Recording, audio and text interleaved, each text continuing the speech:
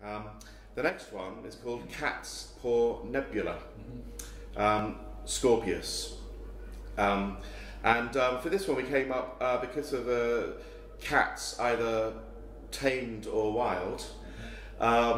We actually used footage which shows cats presumably after they've had a good feast. So they're not in the hunting mode, but they're in the more sleepy mode, and that was something which was suggested directly by the music. We think this is a very good match of sound and image, and therefore we came up with the two-word description of this one: soporific contentment. Yes. Soporific as in sleepy, and contentment as in well fed.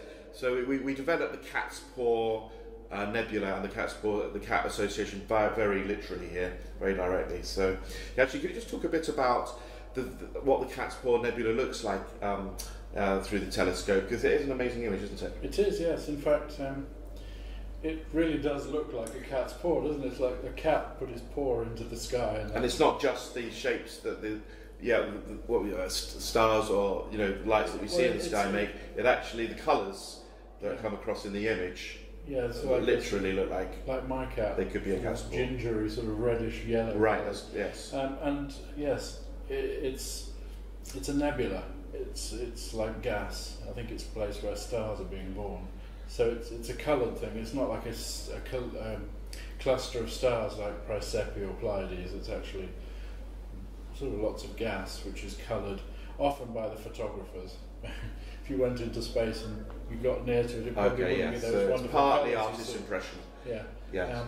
But I mean, there's only a few things to say really here, because any composer, however unconventional they are, like maybe myself, would never follow something like the Virgo and the Bertie's Empty Quarter with something of similar intensity. So this is like, you called it an interlude. Almost an interlude after the Virgo of the experience. Soporific contentment. Right. Nobody who knows me for more than 5 minutes knows I'm mad about cats anyway. And so am I, and of course so many. So it was a very... very simple. So many of anyone viewers today or people everywhere are cat lovers. So it's like an intermezzo interlude between. Yes, and it's shorter. It is actually maybe around 3 minutes. This 3 one, minutes, yeah. And in this performance, but in its own way, equally intense. Intense, but not. We start off because of the music. It suggested to me not a domestic cat, but either a lion or a tiger. And we have a fully mature lion, not roaring, but having a big yawn at the beginning of this sequence. And it coincides with a really bassy, contrabassoon tuba sound. That timbre, that combination, which creates that timbre, matches that absolutely perfectly. And one of the things we did, of course, I was using the iMovie video editing application for this project. And we tried to explore as many of the features as we could in it. And one of the main aspects of doing something successfully is pinpoint timing. And so the effect that we just described was effectively one which was carried through every single video, every single piece of music which we wanted to match with a particular visual parallel, if you like, demands pinpoint timing for it to get that full effect. So if you just imagine, the sight of a lion yawning has a certain arc to it, in a very general sense, up and down, in terms of the way that its gesture moves. And again, that's something which the music was suggesting, hence the image. But you've got to time that so that it literally follows that contour. Yeah. The contour of the music and the visual contour. And again, that's the essence, I think, in the entire cycle, what I just described, that applies to every single marrying. There's humour in this one too, though, of course, because you have this huge lion at the beginning yawning and this big sound, and at the end you've got these two maybe domestic but small cats yawning one after the other. It's like yawning is infectious even in humans, but it seems to be the same in cats. Yeah. And this comes at the end, like, so you go from the lion to the two domestic cats yawning. So it's all about some sleepiness and relaxed almost. And I think you mentioned that the viola part is the simplest of all the pieces. And it is. Even lies within it's as effective as all the other pieces. And as I say, I regard all of these pieces as equals in terms of music.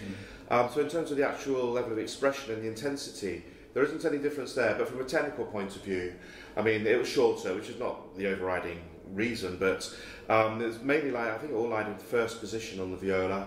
I was using pretty much standard arco, bowed, detache, slurred, legato articulation for almost all of it, with a few pizzicato.